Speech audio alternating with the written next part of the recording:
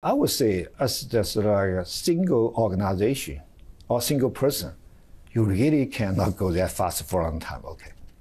You collapse, okay? Like, I can work in like for 3 days and without any sleep, but not anymore, okay? Not anymore, and you really cannot like work 30 days and don't have any sleep, okay? No way you can do that. But I would say collectively, we can have a very fast iteration, okay? Like, so that's why I really like a mindset. So basically, like DeepSeek could do something very fast, okay? And then we also have Queen, okay? And then we have Kimi, okay? So collectively, and we can push that fast. I think that's okay. Actually, that's what I think it's important. Otherwise, why we need that population, okay?